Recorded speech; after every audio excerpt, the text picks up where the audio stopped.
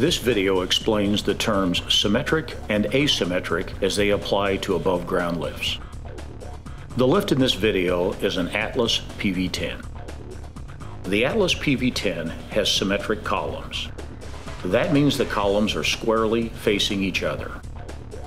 The Atlas PV10 has arms that be configured either symmetrically or asymmetrically. There is much gossip in the lift community that only an asymmetric arm configuration will allow the operator to open the car door wide enough to enter or exit the vehicle. This is not true. Today's above-ground lifts have columns that are wider than those lifts sold a decade ago. The wider distance between the columns allows the driver to enter or exit the vehicle using either the symmetric or asymmetric arm configuration. Asymmetric arm configuration means that all four lift pads are pointed toward the rear of the vehicle. The vehicle is driven between the columns and the front tires are positioned just past the column.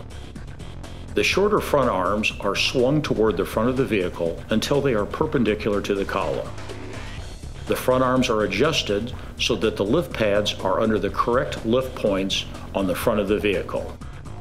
Then the rear arms are moved into a position so that the rear lift pads will contact the rear lift points of the vehicle. About 30% of the vehicle is in front of the column and about 70% is behind the column. The asymmetric position allows the front door of most vehicles to be fully opened, allowing for easy exit and entry. The vehicle is then lifted to its first locking position. It is important that the weight distribution is evenly proportioned over each of the four arm pads. Check to make sure the lift pads are properly engaging the vehicle's frame or lifting points.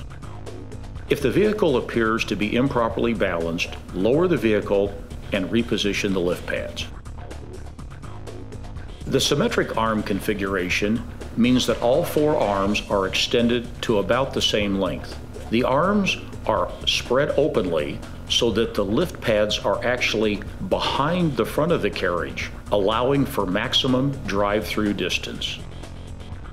The symmetric arm configuration is normally used when lifting a long wheel-based vehicle or a pickup truck with a heavy load in the bed. The front tire of the vehicle is pulled forward of the front extended arm. The lift column will be positioned just about in the middle of the vehicle. About 50% of the vehicle's body will be in front of the column and 50% of the vehicle is in back of the column.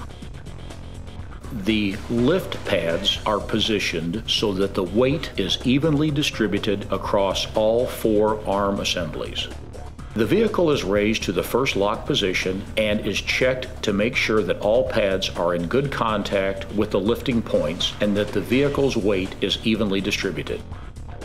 Notice that exit and entry is not difficult from a symmetrically positioned vehicle.